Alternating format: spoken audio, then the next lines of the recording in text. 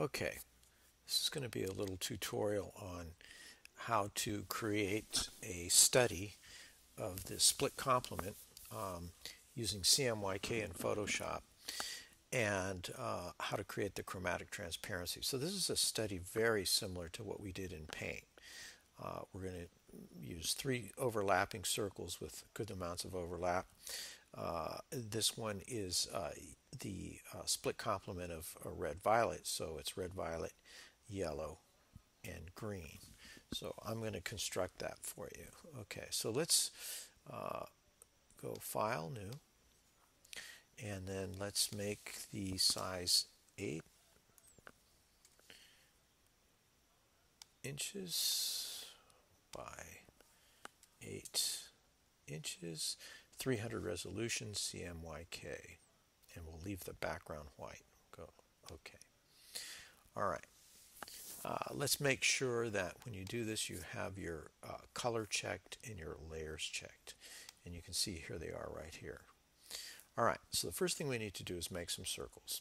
So I go to the ellipse tool, which may be hiding behind the rectangle tool or polygon tool.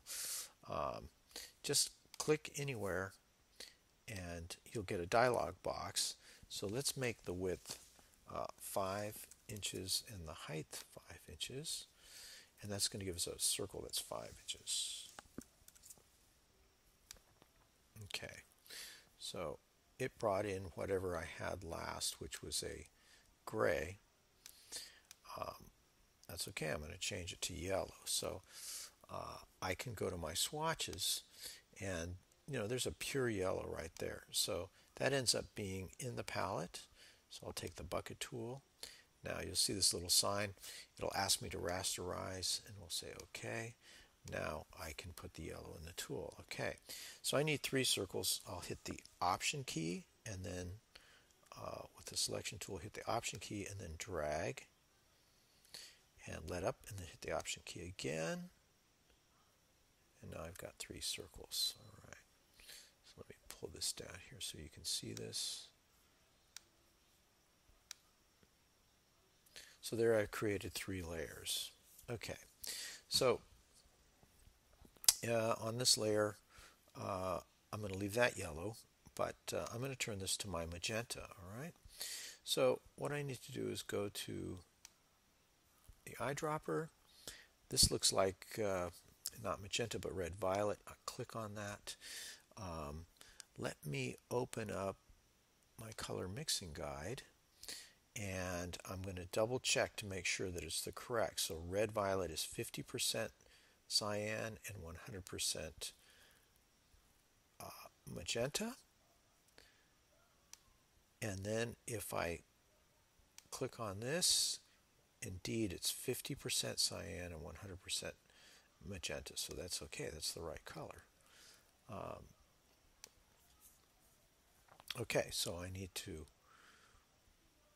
with the bucket tool, there it is. All right, so now this one I want it to be green, so I got to be on that layer, and then I'll take this, the eyedropper, and this looks like my green, and it's in the bucket tool, and there we go.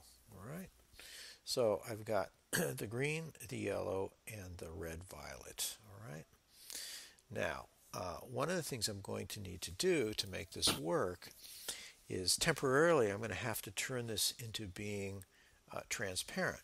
So remember, we're doing apparent transparency, not actual transparency. But in reality, to make this work, we do have to make these transparent. So on this selected layer, what I'm going to do is I'm going to change the opacity down to about 50%. Okay, and then I'm going to go to this layer and I'm going to do the same thing.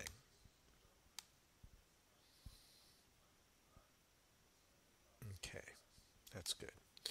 I'm doing that because I need to be able to have enough contrast where I'll be able to come back and select these with the bucket tool. So what I need to do now is need to flatten this. So I'm going to go Layer, Flatten Image. You can see there it is. It flattens it. Okay, so now I'm going to make a new background copy, and I can work on this.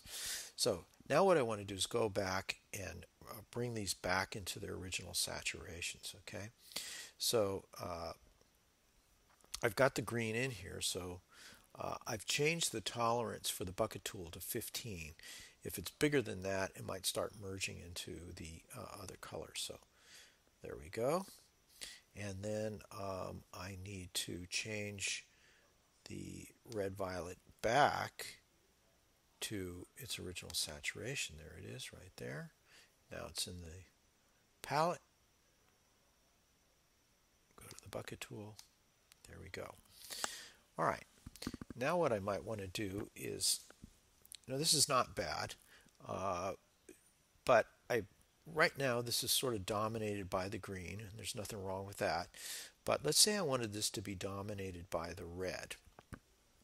The other thing is I really would like to get a bigger range of value in here. So I could lighten the yellow and I could darken the red violet. So I'm going to go ahead and do that. So I will select the yellow, go to color, and now here I am at my sliders. All right. I think what I'm going to do to lighten the yellow is that I'm actually going to have to, because it's right now it's very, very bright.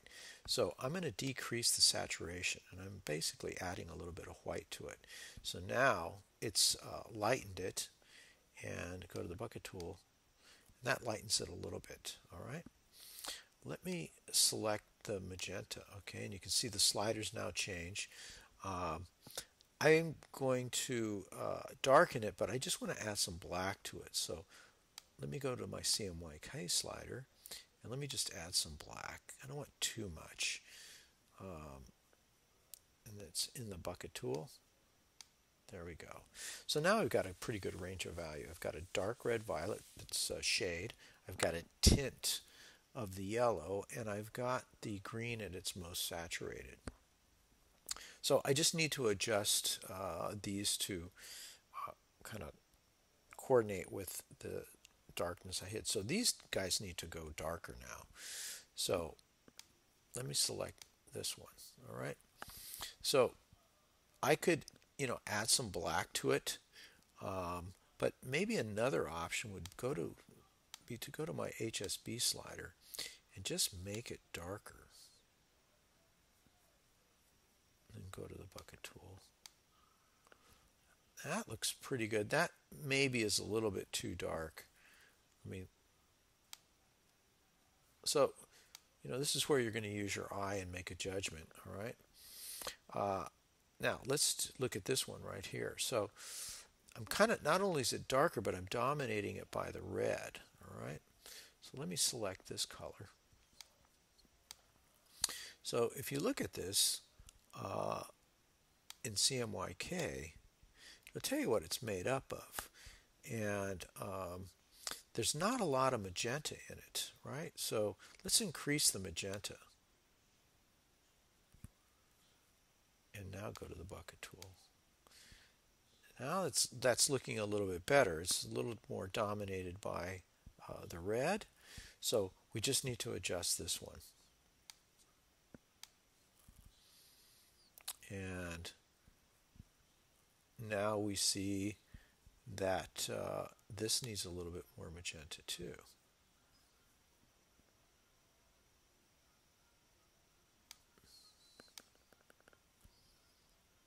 Okay, this may be a little too neutral, thinking about the red, magenta, and that together. It would make a relatively neutral color.